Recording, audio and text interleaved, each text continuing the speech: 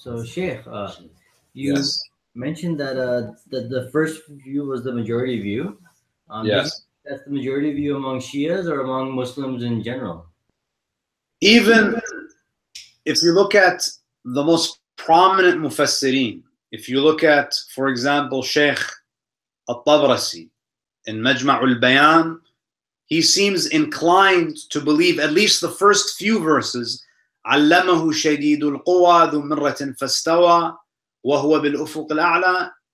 He believes that this is a reference to Jibra'il. Allama Tabatabai, of course, you know his style is to kind of give the different interpretations, but he seems inclined to believe that the vision was in reference to Jibra'il, that Allamahu Shadidul Quwa is also a reference to Jibra'il. But if you look at, for example, Tafsir al-Burhan by Al-Allam al-Bahrani, which is a hadith-based tafsir, he favors the other view. Because he shares all of them, but knowing him and his style, he seems to favor the view that the Allamahu Shadidul Quwa is not Jibra'il. Sheikh Nasser Makarim al-Shirazi in Tafsir al-Amthal doesn't believe that these verses are talking about Jibra'il. And I agree with him. I think that given the status of the Prophet, given the importance, the insignificance of the Prophet seeing Jibra'il in his actual form and dedicating so many of these verses to that encounter between the Prophet and Jibra'il, I would agree with Sheikh Nasr Makarim al-Shirazi that from the beginning to the end of the verse that I shared with you, that this is about the Prophet encountering God. Thank you. And also in verse 9, when it says that he was a distance of 2 bows away, or even nearer than that. So what's the significance of saying like he's even nearer than that? Because that seems to give like two different, like gives one distance, says no, actually he's even less than that. So you're saying that why? So what would be a better? So you're saying why even mention the 2 bow lengths? Right. So what would be because as I mentioned, this was a standard of measure by the Arabs. So you're using something that is that signifies proximity, that is familiar to your audience, and you're saying that that measurement of proximity that you're familiar with, it's even closer than that. So it's a way to make the audience understand that the nearness of the Prophet is something that is even closer than you can imagine. Because again, we're using physical instruments to describe, a metaphysical encounter. So no matter what language you use, you're not going to be able to fully describe the closeness of that encounter. And Allah knows best. The ulama really don't dedicate, from what I have seen, a lot of discussion as to why, Qaba Qawsayn is used and why is it also qualified by Adna.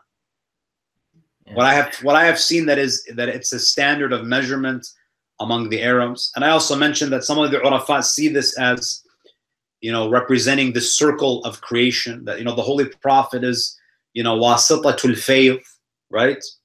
That the Prophet is the medium of divine grace. So when Allah creates, it goes through the Prophet, and even the return to God, that this entire existence, it only functions through the medium of the Prophet, because he's wasitatul fayth, he's the medium of divine grace.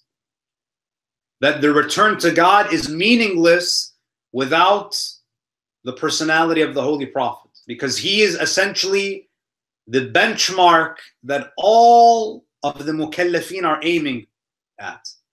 It's kind of like, can you measure anything if you don't have a unit of measurement? For example, if you want to build something that's 24 inches, you're never going to get it exactly 24.000 to infinity. You're going to get it maybe 23.999999. But in order for you to even get that, you have to have the perfect measurement. You have to have that 24 inches, 24.000. So with that perfect measurement, nothing else can be used to basically aim at that. Do you see what I mean?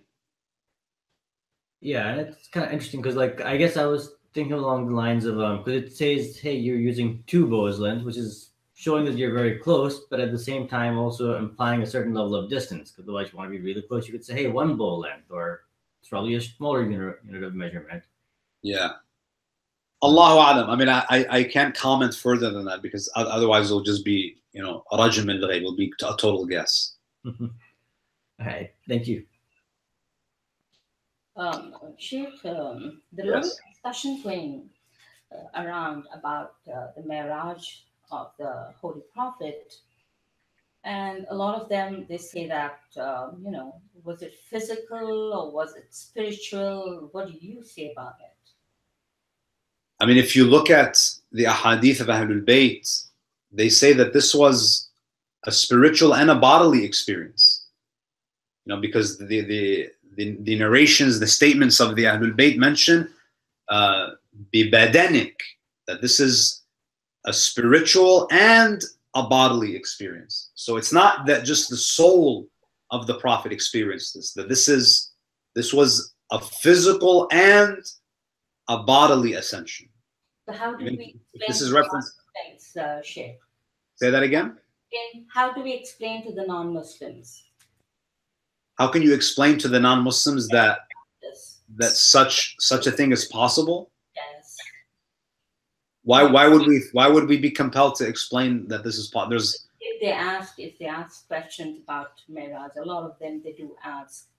So you know, how do we explain? My response would be very simple. That there are a lot of things about the universe that we don't understand. And this is perhaps one of them. Just because we don't have a scientific way of explaining how someone with their physical body can experience such an ascension. You know, you ask them, what is dark energy? You know, there's a lot of things about the universe that they don't know. So they're really not in any position to say that this is not possible. Yeah, it's not possible based on your limited knowledge. But perhaps, again, Allah subhanahu wa ta'ala, the creator of the heavens and the earth, if he wishes for his servant, his most beloved servant, to ascend and witness the dominion of his kingdom with his body and his soul, he's able to do that. Whether we can understand the mechanism or not, he's able to do that.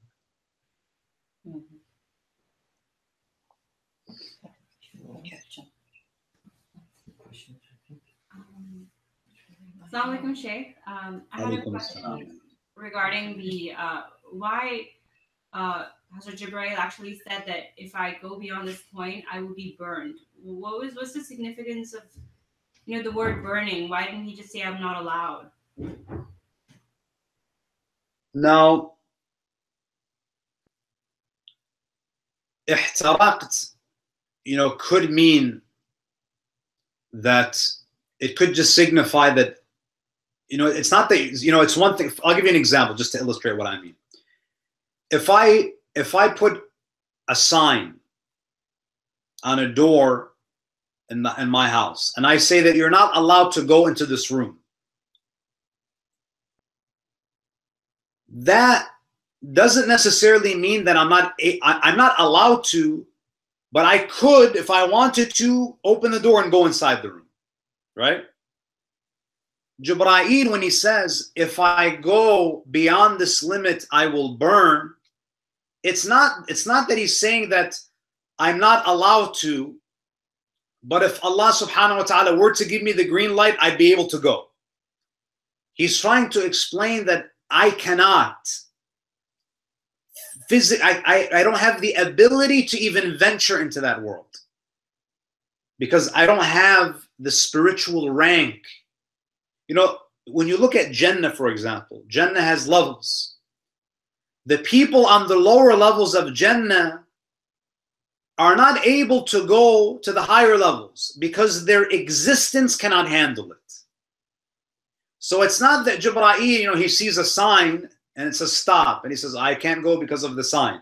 He can't go because his being cannot handle what is beyond that limit. So when he says that if I go a little bit beyond this limit, I will burn, it means that my being cannot handle, the spiritual pressure, if I want to use that word, that exists in that realm. So it's almost like, another example is, if your lungs are not trained, you can't go, if you don't have the right equipment, you can't climb Mount Everest, right? You need oxygen tanks, you have to climatize your body to be able to go up the mountain. You, in your current state, with your current lungs, are not able to go up, not because you saw a sign and you say, I'm gonna obey the rules. Physically, you can't handle it. You see the difference? Excellent. So there's an existential limitation. It's not that Jibreel is just following a rule.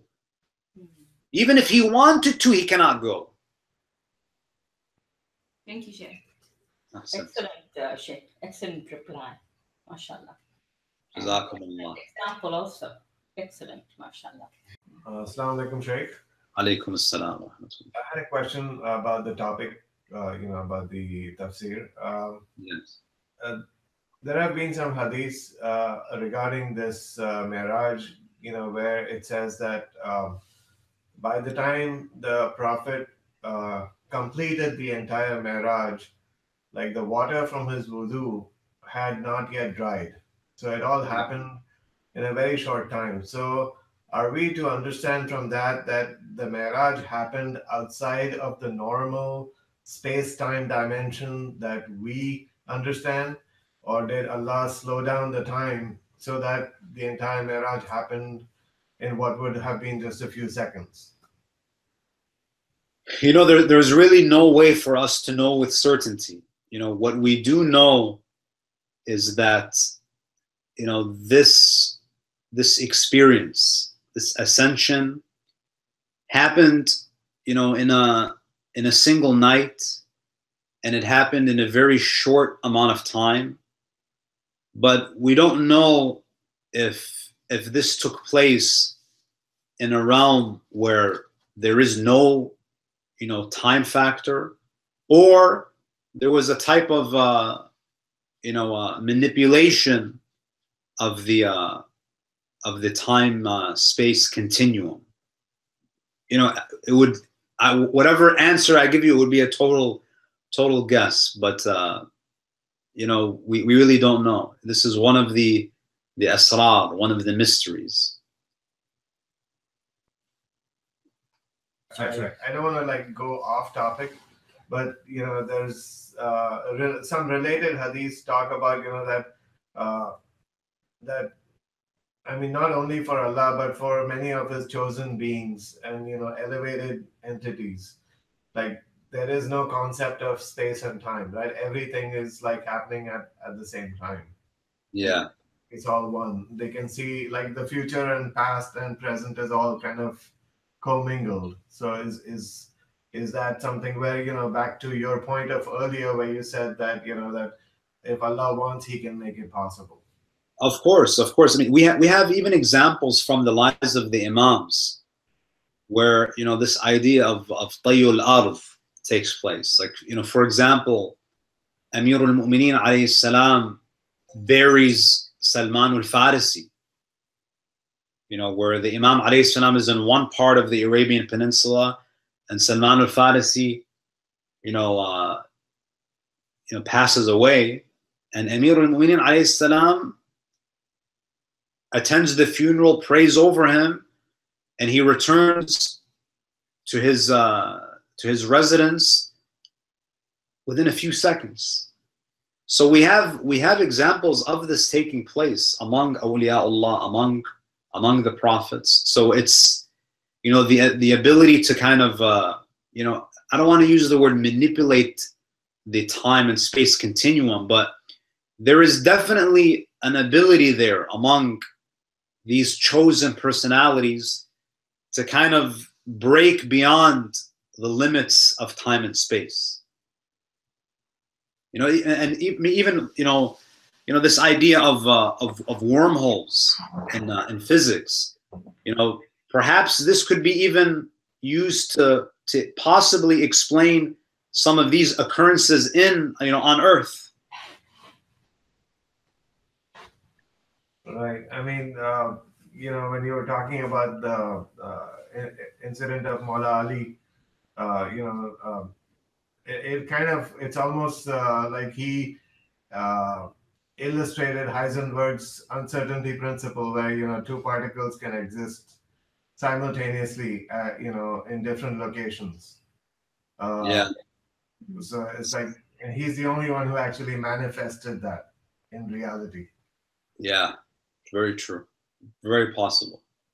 Thank you so much. Jazakumullah. Thank you so much for the insight. And Sheikh, there's one question that someone's asking online, asking how does Jerusalem come into a miraj, and is it from the Quran? Yes. So Al-Masjid Al-Aqsa, if you go to Surah Al-Isra, Surah Al-Isra indicates that the night journey took place from Mecca, because this occurred during the Meccan period. So Allah says, Subhanalladhi asra bi'abdihi laylan min al-Masjid al-Haram, which is in Mecca, ila al-Masjid al-Aqsa, which is in Jerusalem, alladhi barakna hawlahu linuriyahu min ayatina. So the last part of this verse is a reference to the Mi'raj, liyuriyahu min ayatina innahu huwa as-sami'ul alim. So the night journey, the Isra, is from Mecca to Jerusalem. The Mi'raj, at least from what I recall, it seems to have taken place from Masjid al-Aqsa to the heavens, and then this is where the Prophet sees the different levels of the heavens, and then this encounter takes place of Fadana Fatadalla.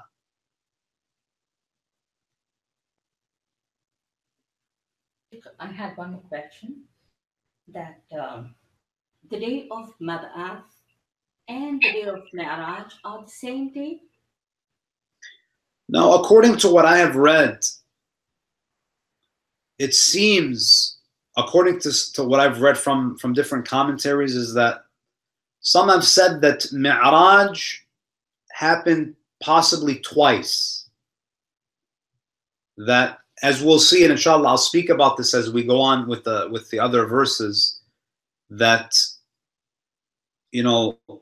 Mi'raj took place more than once, possibly twice, but this Isra, as far as we know, it only happened once. The journey from Mecca to Jerusalem was happened once.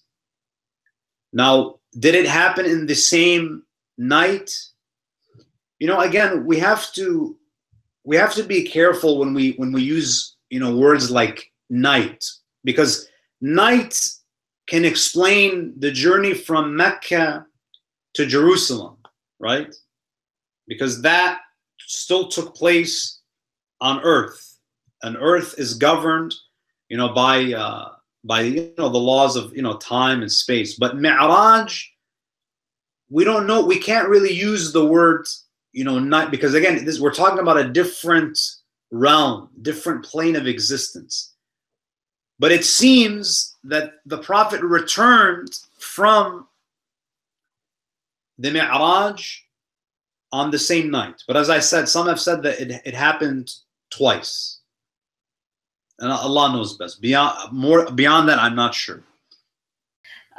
Sheikh, did Ba'ath and Mi'raj happen on the same day, same night? There's a dispute about the date of Ba'ath and Mi'raj. Some have said that Mi'raj took place in the month of Ramadan, I believe, is one opinion. And the dates, I'm not exactly sure about the dates. I do know that we know that it happened once for sure. Some narrations indicate that it may have happened a second time, but as for the specific dates, I'm not sure. I don't remember. Thank you very much, Sheikh. Allah bless you. Jazakumullah. Thank you so much. Please keep me in your dua. And may Allah protect you, give you a very, very long life, and all the ulama. Thank you so much. Jazakumullah. May Allah bless you. Assalamu alaikum.